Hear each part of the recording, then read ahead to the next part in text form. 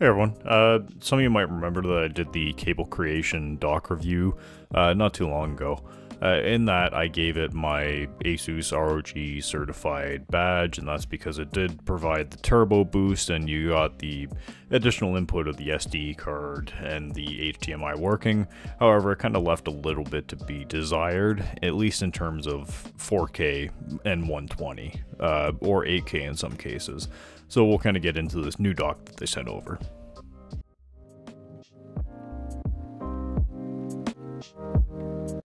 Getting into the unboxing experience is very similar to the other CableCreation dock that I did take a look at there. It does come with a nice little pouch, same as the other one, and it has the same kind of nice pull-out tab to get to everything. Beyond that, though, it's just a nice kind of aluminum sturdy dock. So this one is different than the other one. So this one does do 8K 30, so that means it can do 4K 120. And what I was curious to see was if it could actually do the 4K 120 with HDR, as well as doing VRR potentially, or G-Sync or Freesync, whichever variant you want to use. And we'll kind of get into that in the further testing. Taking a look at the product page for this dock here, so they do have the various docks of the new style or the new version. So we have a 4K 30, 4K 30, which I would avoid, honestly, both of those.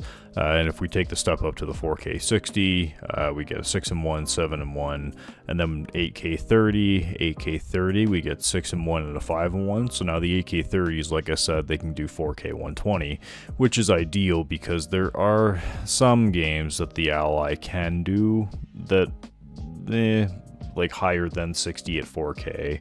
But at the very least, there are games that can go above 60 at 1440p. So, I mean, at least in the sense of future-proofing, it's better to get this dock as opposed to the only 4K 60 one.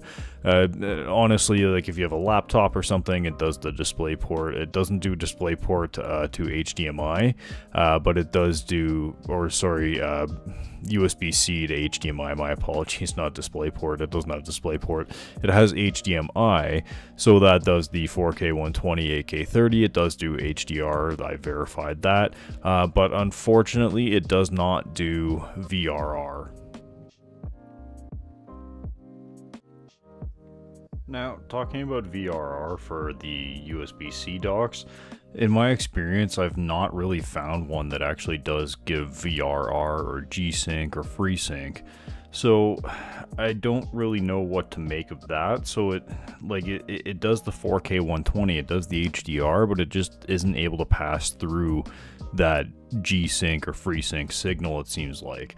And I found even when using on the XG Mobile 3080, when I have a DisplayPort to HDMI 2.1 adapter, it does put out 4K 120, but it cannot do HDR because there's just not enough bandwidth or signal integrity for it. There's just, I don't know. And you cannot do G-Sync or FreeSync either. So that's not, I guess, a knock against these companies making it. I would like to see them include VRR or G-Sync if it's possible. I don't know if it's some sort of weird kind of thing that they're doing when it's handing off the signal from USB-C to HDMI. Perhaps that's just a limitation and you cannot do it regardless. But anyway, so we have the HDMI 8K 30, 4K 120. If you want to see more in-depth detailed of the stats of the USB-C and the USB-A and the Ethernet, I suggest you check out my previous video. But for this, yes, we did get the 5 gigabit speed, or close to. And yeah, it's beyond that, there's really not much else to say. This is kind of my new gold standard for the dock, to be honest. This is what other companies should be using as their kind of baseline. Now, that's not to say that this dock is perfect. Honestly, there's all this empty space over here. Maybe if it was a little bit wider, we could have had some more ports or something like that on it. Ultimately, it would be nice to have the USB-C also act as DisplayPort out. I know there's a small subset of people that would enjoy that feature. I'm not myself one of those people, but to each their own.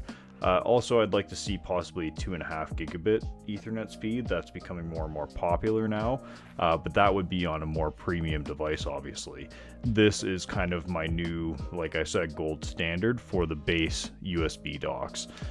So yeah, honestly, I won't be accepting any more docks for review that aren't doing a 4K 120 that I haven't accepted already. I do have 2 more docks coming from Basius. But yeah, so beside that, expect to see those in future reviews. There'll be something interesting to do with that.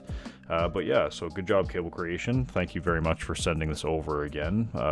You sent over the last one as well, and then at my request, yeah, they sent over the second one as well.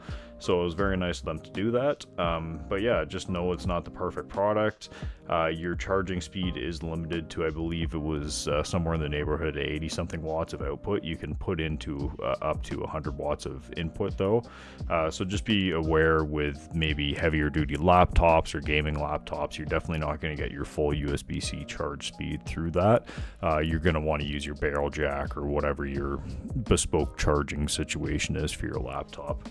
But yeah, beyond that, I'd like to always thank my channel members for subscribing and giving me their hard-earned money for I don't know what, but I always appreciate it nonetheless. So, and I always appreciate everyone taking the time to just stop and just take a minute or two to watch, even if it's to give me a downvote or something, whatever. It's always nice just to know that somebody's watching my video and getting some sort of emotion out of it, I guess.